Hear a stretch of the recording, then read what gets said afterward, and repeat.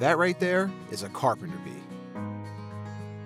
Carpenter bees are wood-destroying pests, but they don't eat wood like termites do.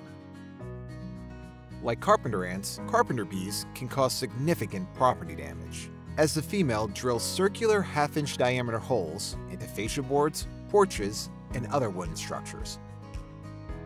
Aside from the drill holes, one of the most common signs of a carpenter bee infestation is a pile of sawdust or frass near where they're digging.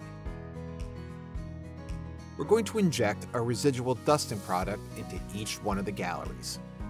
This application rapidly exterminates the carpenter bees and leaves behind a residual that will eliminate any eggs inside the gallery as well as any returning carpenter bees.